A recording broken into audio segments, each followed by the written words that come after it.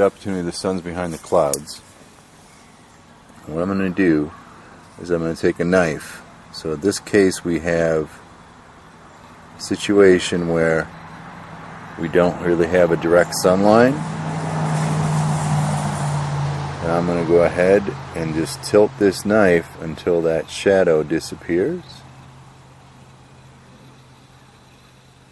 Right about there. And that should give you a pretty good indication of where the sun is. You can take that same line, as a matter of fact you could do it with your watch. If you can get that shadow, line up your hour hand to the direction of that shadow. Right there.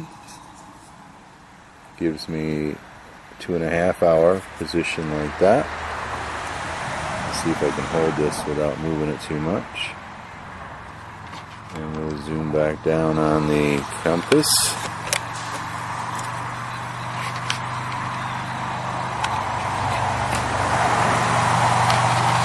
And we'll zoom back out on the knife. And it gives you a very definite south pointing direction. So that's pretty cool. With the sun, or at least a little sunlight, and an analog watch. In the northern hemisphere, that's how you do it.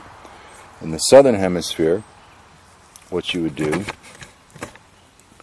is point the 12 o'clock symbol to the sun, and halfway between that and the hour hand would be your north-south pointing direction. But in the northern hemisphere, hour hand to the sun, whether you can see it or at least get a shadow, halfway between that and noon is your north-south line. And there you have it.